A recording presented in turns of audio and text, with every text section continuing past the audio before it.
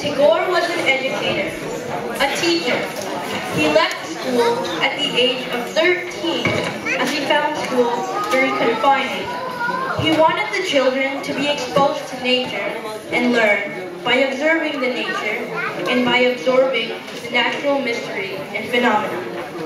In doing so, they will not be afraid of nature, the rain, the storm, and the strong, crazy winds. In this song, Tagore says, "On a cloudy day of crazy wind, I rush off to an unknown, unheard road without any reason. Since the walls of his house has collapsed, he will never come back again. He has nothing to come back to."